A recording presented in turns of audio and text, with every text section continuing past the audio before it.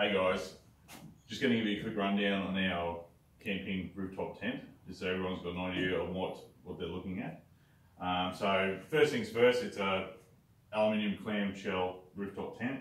It is a total width of 250mm at the back, with a taper down to 200mm at the front. Just a streamline look.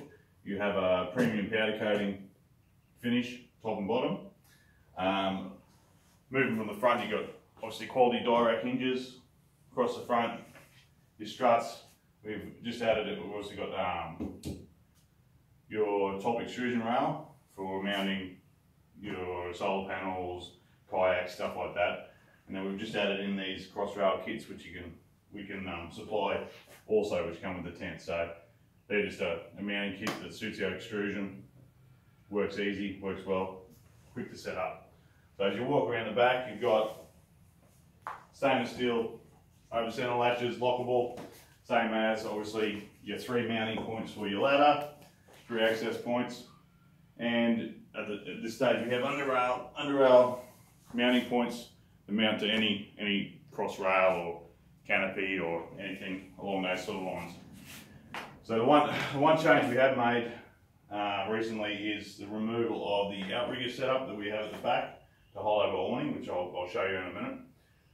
We've eliminated those outriggers and eliminated the straps, so it's a more clean looking tent. You've got easy access to mount your 270-degree awning and stuff like that. So we'll give you a quick setup rundown. Pretty simple, 2 clips, push it up. Obviously struts do the work for you. You've got a bungee loop here just to hold the tent in. And all you have is your Australian-made twist lock poles. Just go into a little eye here for your awning. They clip in there so they can't come out. Set them up like that, one either side. And again.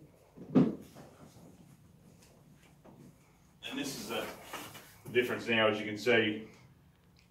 No outriggers, no straps. We've just got 2 twist lock poles which push up into each corner of your tent. It's really simple to set up. It can be done from either inside the tent, so if you've got a side access for your tent, you can sit inside and put it up from inside, or yeah, up the ladder and off you go. And so that's basically it. You're ready to go. Obviously your awning is set up, is solid.